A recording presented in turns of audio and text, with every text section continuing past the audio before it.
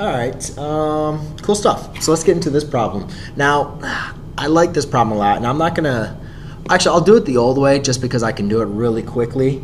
So let's just do it the real old way real quick over here, and then you guys can see, just so you can see, I'll use the same operations. Then I'm just gonna kind of show you a faster way that I would do this problem.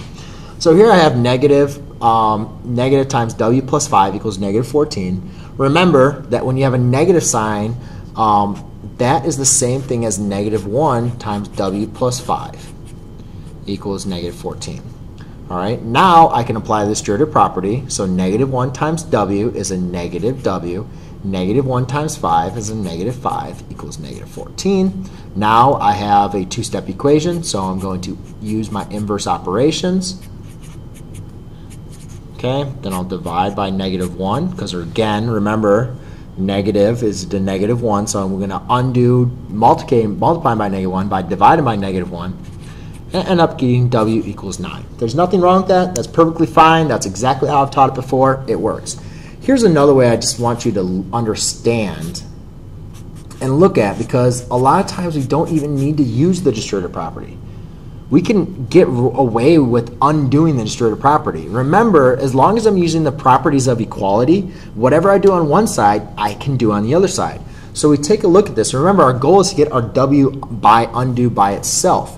So I have negative 1 times w plus 5 equals a negative 14.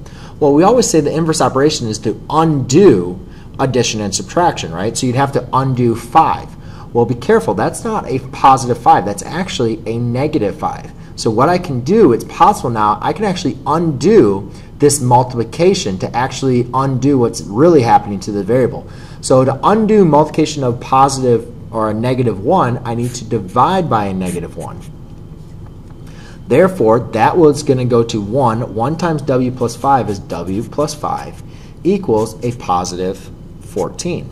Now I'm at a one-step equation where I could subtract by 5 and I get w equals 9. So what you can see is the exact same answer. So it's really important for you to understand that, yes, we still use inverse operations, and it's important for you to apply the distributive property so you can use those inverse operations.